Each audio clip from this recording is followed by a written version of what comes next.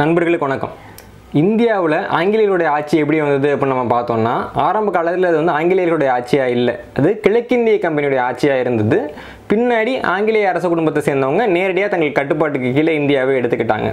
இப்படி இருந்தாலும் கூட கிழக்கிந்திய கம்பெனியோட ஆளுகையின் கீழே இந்தியா இருக்கிறப்பயே ஆங்கில அரச குடும்பத்தை சேர்ந்தவங்க வந்து இந்திய நாணயங்களில் இடம்பெற ஆரம்பித்தாங்க.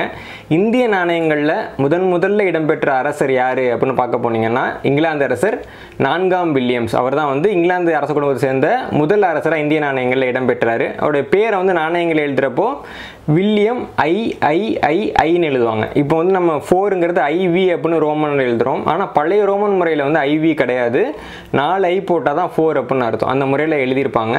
அது வந்து ஒரு முக்கியமான நாணயம். அது வந்து 1835ஆவது ஆண்டில் வெளியிடப்பட்டது. அந்த நாணயத்தை பார்த்தீங்கன்னா ரொம்ப அரிது கிடையாது. 2500 ரூபாயிலேருந்து 4000 ரூபாய் வரைக்கும் அது கண்டிஷனை பொறுத்து அதுக்கு விலை கிடைக்கும். இந்த வீடியோவும் அந்த நாணயத்தை பற்றினது கிடையாது. எதை பற்றினது அப்படின்னா, 1835ஆவது ஆண்டில் வில்லியம் உருவம் பொறிக்கப்பட்ட நாணயங்களை வெளியிடுறதுக்காக மாதிரி நாணயங்கள் 1834ஆவது ஆண்டிலேயே உருவாக்கப்பட்டன. அப்படி உருவாக்கப்பட்ட நாணயங்கள் மக்கள் புழக்கத்துக்கு வராமல் பேட்டன் நாணயங்களாக மாறிட்டு, அதாவது வந்து ஒரு நாணயத்தை அச்சிட்டு அந்த நாணயம் மக்கள் பயன்பாட்டுக்கே வரல, அந்த நாணயத்தின் அதே வடிவமைப்போடு இருக்கிற வேறு எந்த நாணயமுமே மக்கள் பயன்பாட்டுக்கு வரல அப்படின்னா அந்த பேட்டன் நாணயம் அப்படின்னு சொல்லுவோம். பேட்டன் நாணயங்கள் வந்து நாணய சேகரிப்பாளர்களுக்கு ரொம்ப பிடித்த நாணயங்கள். அப்படிப்பட்ட பேட்டன் நாணயங்களாக மாறிட்டு 1834ஆவது ஆண்டில் வில்லியமுக்காக மாதிரி நாணயங்களாக அடிக்கப்பட்டு பேட்டன் நாணயங்களாக மாறின ஒரு குறிப்பிட்ட மிக முக்கியமான அதிக விலை மதிப்பு இருக்கக்கூடிய ஒரு நாணயத்தை பற்றி தான் இந்த வீடியோவில் நம்ம பார்க்க போகிறோம்.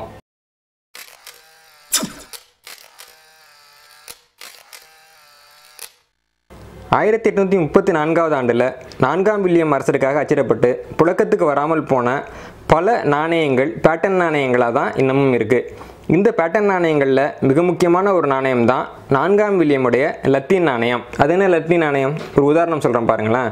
1835ஆவது ஆண்டில் புழக்கத்துக்கு வந்த 4ஆம் வில்லியம் அரசருடைய ₹1 நாணயத்தை நம்ம பார்த்தோம்னா, அதோட முன்பக்கத்தில் அரசரோட உருவத்தை சுற்றி எழுதப்பட்டிருக்க பெயர் வில்லியம் 4 கிங்னு மட்டும்தான் இருக்கும்.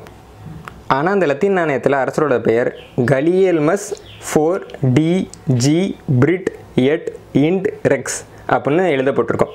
இது வந்து கலியல்மஸ் 4 டேய் கிரேட்டியா பிரிட்டானியாரம் எட் இண்டி ரெக்ஸ் அப்படிங்கிற லத்தீன் வரியோடைய சுருக்கப்பட்ட வடிவம்.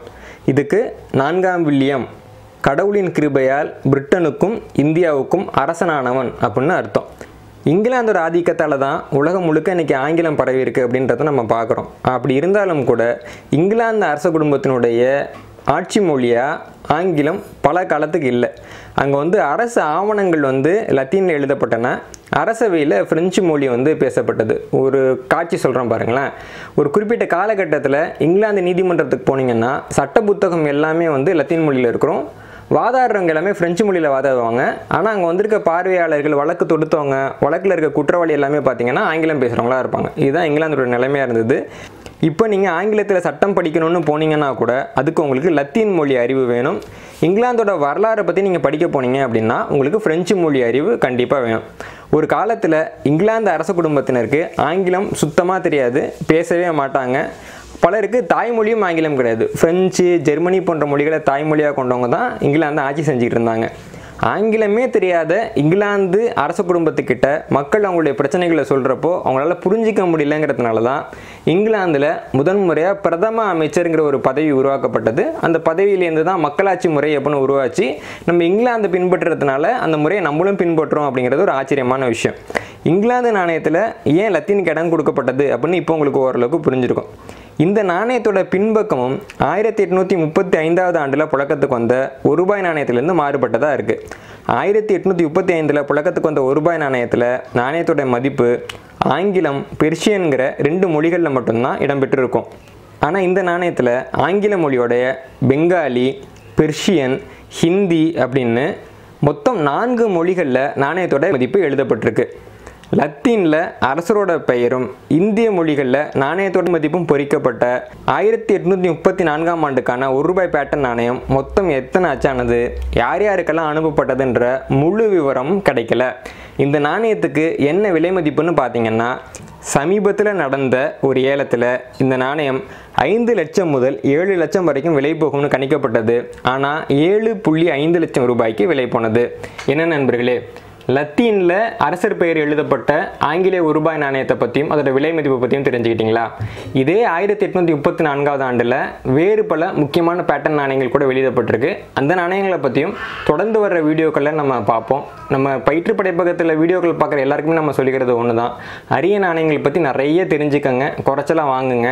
அதே சமயம் இந்த நாணயங்கள் தொடர்பான வீடியோக்கள் வர்றப்போ தவறாமல் இந்த வீடியோக்களை பாருங்கள். முக்கியமாக நம்ம சேனலுக்கு யாராவது சப்ஸ்கிரைப் பண்ணாமல் இருந்தீங்கன்னா உடனே சப்ஸ்கிரைப் பண்ணிவிடுங்க. ஏன்னா ஒரு முக்கியமான வீடியோவை நீங்கள் தவற விடுறீங்க அப்படின்னா ஒரு மிக முக்கியமான நாணயத்தை நீங்கள் தவற விட்டுறீங்க அப்படின்றது தான் அர்த்தம். அதனால் எந்த நாணயத்தையும் தவற விடாதீங்க, உடனே சப்ஸ்கிரைப் பண்ணுங்கள். நன்றி, வணக்கம். லைக் பண்ணுங்க, ஷேர் பண்ணுங்க, சப்ஸ்கிரைப் பண்ணுங்க, மறக்காம அந்த பெல் ஐகானை கிளிக் பண்ணுங்க.